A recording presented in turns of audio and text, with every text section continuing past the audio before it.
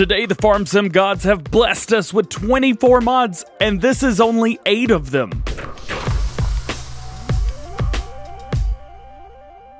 What's going on, everybody? DjGoHam here. Welcome back to the channel, and welcome back to new mods for Farming Simulator 19. Today, we've got 24 mods. Might be the biggest mod day ever. For all platforms, we've got 8 new and 13 updates. And for PC and Mac, we have 3 updates. Let's check it out. First up today, we have the Lizard MKS33. This is a brand new, well, it's kind of brand new, it's a modded version of the Lizard in-game. So this guy right here will do milk, fuel, water, diesel, dev, liquid manure, and digestate. Now, does that sound familiar?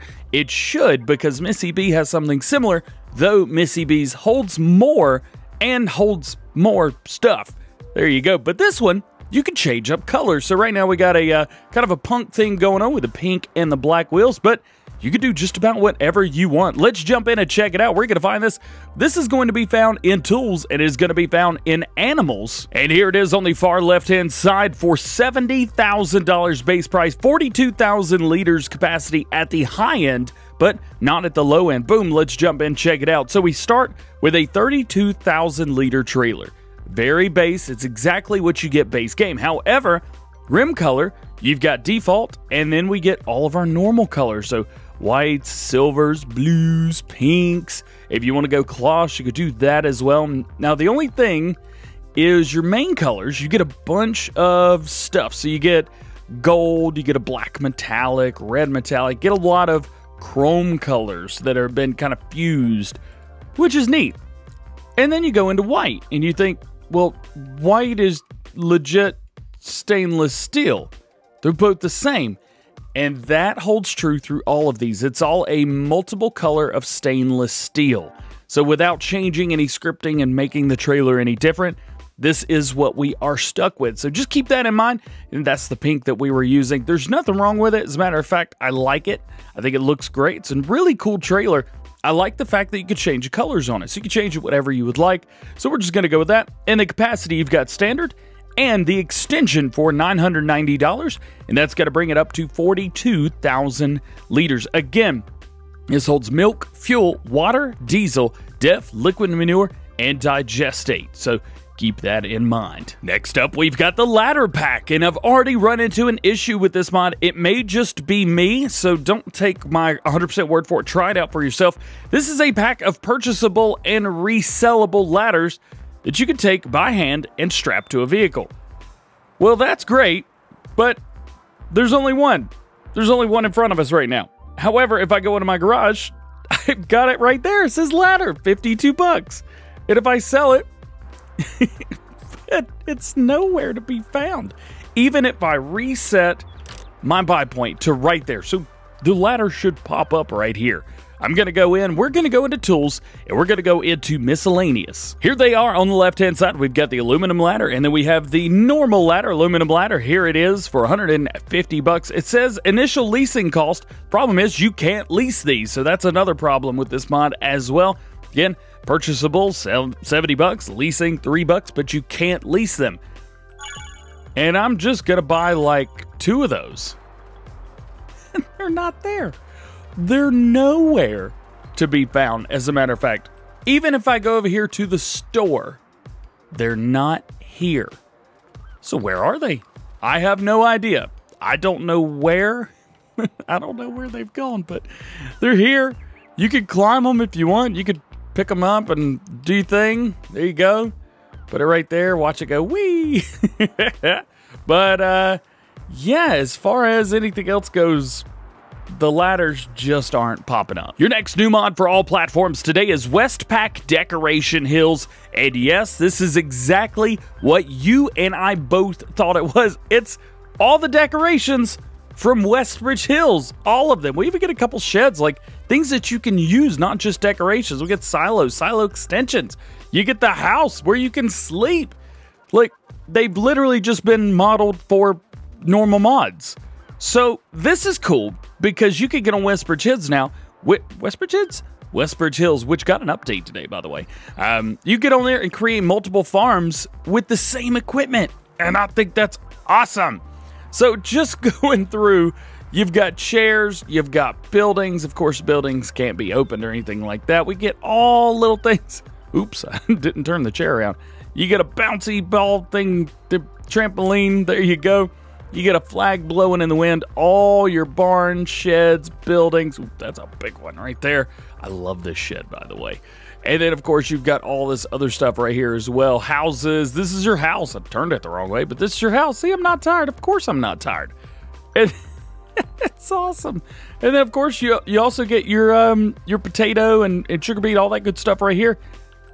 It's insane. It's all over the place. So let's jump in and let's just do a quick overview of where things are, what you can buy, and that kind of thing. So first off, you've got stuff in silos, decoration, and farmhouses. I don't think there's anything in sheds, but we'll go in there and take a look anyway.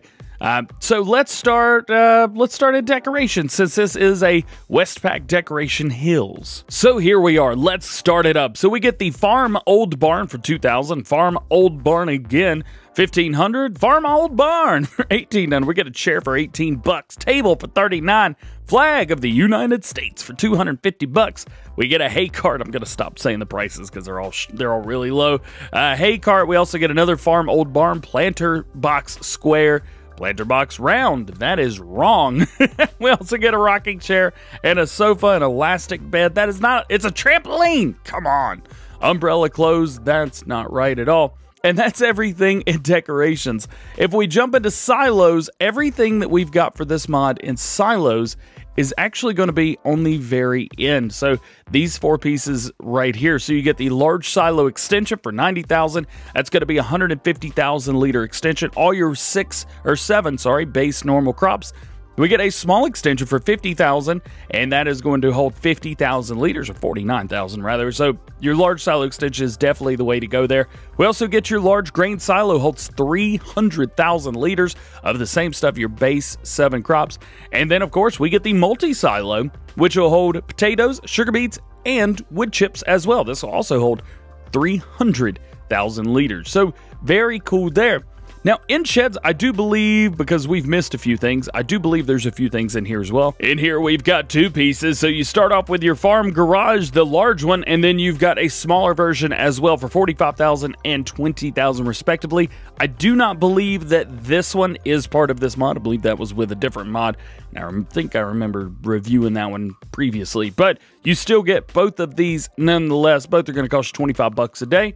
They're very cool there. And then, last but not least with this mod, if we jump into farmhouses, should be the very last one. There it is, the Westbridge Hills farmhouse for $45,000. Also includes a flag. Everything that's normal with that one, you can get it. This is a big, huge mod pack, but it doesn't hardly take up any space. 22 megabytes. Very small. Next, we've got what has to be one of the largest buildings that we have in the game right now. This is grain storage. Grain storage in a European style, 90 by 30 meters, which is crazy. Absolutely insane. Just doing a quick run around the entire building, you can see how absolutely massive this thing is. There's only one way in, and it's right here. So we're going to come up here. We're going to open the door. If we go straight ahead, it's going to be where your light is. You're going to want to turn that on. If we come through here, you get 2 huge bays to be able to put things down. You've got a nice separator in the middle, so you keep your crops away from each other. You could use this to place your machinery as well, though you're not going to have a great time getting things in and out. Semi-truck's going to be pretty tough, but you can come in here, pull forward, and then back up in here. You should be able to do that. Through here, this one's going to be a little bit more difficult, but smaller tippers, maybe stuff like that. Then you've got a larger area around here as well, kind of open, so you can put machinery, you can put other crops if you would like, kind of whatever you want to do with it, you can do with it. Now, we've got a couple places we can go in, though there's nothing in here for us. We get a nice picture of Felsbrunn down there, so that's kind of cool. And then if we go through here, we've got another storage room. I like the fact that these are here, even if they don't do anything, it gives it a little more sense of kind of role play, if you will. So you could use this building. It'll be great for role play because it is very detailed. If you guys want to find this, of course, it's going to be found in placeables and in sheds. Next new mod for all platforms is My Cow Pasture. This reminds me a whole lot of the Oregon Springs cow pasture. Now, of course, everything's in different places, but it still reminds me of at least the main part straight down through the middle. So, giving you just a run around real quick of this mod. If we jump down onto the ground, we can see this is going to be where we buy our cows. We get 400 cows. Now, this is going to cost you $260,000 to put down, but you get 400 cows. It takes up a lot of room as well. This is where you get your milk. Move it through the center. This is where you're going to do your food. Don't believe straw is going to go down through here. I think I see the straw point right over here. We have water. If we continue to move around counterclockwise, this is where you're going to send your straw. Send it. And then, of course, you've got your slurry here. And then if we make our way all around, you've got a bunker for your manure. So very cool. Gates all open and close, which is also really nice. It's great to see stuff like that. But your cows have a nice little area to walk around, do their thing, and have a good time. There you go. Of course, if you want to find this, going to be found in Placeables and in animal pens. Next up, we have something that is truly remarkable. The Silo Multifruit and Shed. This is a multi-fruit with shed, with door animation and lighting as well, manual lighting. Silo price is going to be $100,000, so nothing too crazy. Do a quick run around the building. You see just 2 doors with a nice window here, and then an empty point and a fill point. Okay, well, that's not too bad. Whoop, not for $100,000. Maintenance, $30 a day. Capacity, 500,000 liters. I'm starting to get more interesting. Let's go see this. We're actually going to pop in and look at this because this silo holds, it's got a secret. And the secret is just completely remarkable. This silo just broke the game. And literally, you don't need anything else ever. So don't even worry about getting anything else ever, because this will hold everything. Legit, homie. Everything. Liquids, solids, bulks, stuff. Another word that rhymes with B. I don't know. So if I could go through here, I'm not even going to do it because it's everything. Will it hold? Yes. The answer is yes. If it's part of the game, yes, it will hold it. You want to store water? Do it. It'll work. You want to store herbicide? Go for it. What about chaff? TMR? Yup. Digestate? Absolutely. Yes. It's stupid awesome, and I love it. How did this pass testing? This is incredible. If you guys want the lights, come inside, and then boop, boop, boop, click on the lights. We've got a nice ladder here to go to nowhere, evidently, but we get a nice view of everything in here nonetheless. You got all your tanks here holding legit everything. If you can come around, you can actually hang out a little while. See, no animations on those, nothing wrong with that. And then, of course, you got another door right here. This is it. This is all you need. Don't get anything else because you're going to be wasting your time. Next up, we've got barn with workshop and hay floor. Just first up, before we do anything, it's going to be found in Placeables and in sheds. And we have multiple opening doors on the front. We've got one opening door on the back, so we're going to let that go. Very nice animation. Windows all over the place. Is this little guy even open? Yeah, even though you can't really do much once you walk in here. So this is the barn with workshop and hay floor. It's a barn. It's got a workshop. What's a hay floor? Well, it's a hay loft. Unfortunately, we're too tall to get up there, so it's completely useless. Absolutely, completely useless. Nothing can be done up there, so don't even try. But it is nice. You get a place to work on your vehicles. It is, as far as I can tell, only consistent to the inside, so you're going to need something to get to the inside here. But one thing that's kind of neat about this is you can use this on a smaller farm. So if you got a small farm going on, maybe something like that, got lights right here, that's cool. If you've got a smaller farm, this may be good for you because this is only $25,000, so very, very in the reach of everybody, and only $50 a day. Not too bad. And finally, your last new mod today for all platforms. This is the Placeable sell point for milk. Biomilch station for baying. I'm pretty sure that this was a really, really bad translate job. But you know what? Doesn't matter. Whatever. Use it for fun. We do have a light in here. It is a manual light, so click upon that. And then it's literally just sell from there. So if you go in, this is going to be found in Placeables and in Miscellaneous. If you want it, we're going to turn on our help windows. And we got a beautiful pink truck right here full of milk, 42,000 liters of milk. First off, let's take a look and see, does this add a spot? No, it doesn't. So it doesn't add itself to your prices list. So you're going to be guessing a whole lot. So we come through here. Yep, there it is. We get a nice trigger. Price is going up fairly decently, so not too bad there. Equip, $30,000 for 20,000 liters of milk, so running about 1,500 bucks-ish, I think. Is that the right math? I don't know. You guys don't let me do math anymore after that one time. So there's your bio milk. Nothing crazy. It's just a good mod. Moving into updates for all platforms, we've got 13 of them, so sit back, relax, and have a good time. First up, we have Minibrunn changelog 2.3.1.0. Fix the texture settings for farm area borders, used less slots on console, plus added extra seasons crop definition for multiplication grass. Next, we've got the Annaburger HTD Pack version 1.1, added the HTD 3027, fixed problems with collisions. The manure system has been made ready for PC players, and new extra color for the tank. This is a mod that I reviewed last week. Thank you, Vertex Design, for sending that over to me. Or not reviewed, rather, more a showcase than anything. So if you guys like this, check it out. This is a really, really cool slurry tank. And an update to the Naus potato storage box and turnable pallet fork changelog 1.1. Fix the brand naming for the right shop category, made compatible with fill types from potato washer and potato sorter from the global company mod, made compatible with multi-fruit types, so added fruit types, potato wash, potato sorted, sugar cane, union, carrot, and change the texture scales. We've got an update to the Shed Pack by Missy B. Shout out to Missy B. Changelog 1.1 updated the textures. We've got an update to the adapter. Changelog 1.1 color choice has been added, and your colors are going to range from standard to Pottinger. We also have Homer Red as well, Horse Red.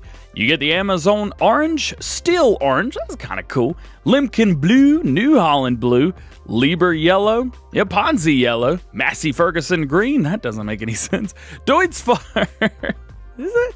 Massey's not green, maybe that's, no, well, Fence right there, Deutzfar Green, Fent Old, Fent New, and Big Bud, yeah, because, you know, Big Buds have 3-point hitches on them, which this requires. Next, we've got an update to Westbridge Hills changelog 1.004. Fix the transport mission. Big land divided in more little lands. No need to restart your game save. This will work just fine. An update to the TTHD Flatbed, which we got later last week. Changelog 1.1 fixed the wiper animation, replaced the reverse lights, and added more lights around the truck as well. An update to the optional fertilizer pack for all platforms. Changelog 1.2, more realistic working speed. So if you like working at 6 miles per hour versus 12 miles per hour, this mod may be right for you. Nope. And an update to the Field Creator Pack. This is where cultivators can't create fields. This is a great mod for console. However, changelog 1.3, more realistic working speed. So if you prefer to work at 9 miles an hour versus 12 miles an hour like the normal ones can, well, this mod might be right for you. Next, we've got an update to the Kuhn Int Sprayers. Again, for all platforms, changelog 1.5 now. More realistic working speed. This is going the other way for some reason. So now with this, you can go 10 miles per hour instead of 7. What is going on with the world right now? And an update to the Hardi Int Sprayers, changelog 1.6, more realistic working speed. You like going faster, you like spraying quickly at 10 miles per hour instead of 7. This is right for you. The Hardi Int Sprayers of the first 2 mods went slow, and now we've increased the speed by almost 50%. I don't know what's going on with updates anymore. Your next to last mod update today is the Massey Ferguson 7700S, one of my favorite tractors of all time. Changelog 1.2, new LED lights, new skin lights, new details, and new tire configurations. If you're curious what those are, so if we jump in here, we can take a look. We've got Trailerborg standard wides, or wheel weights, wide tires, wides with weights, rear twins, twins all around, back to standard again. In Michelin, we've got standard, wide ties, wheel weights, weights with wides. In Midas, we've got standard and wide tires. And then we also have Nokian tires as well.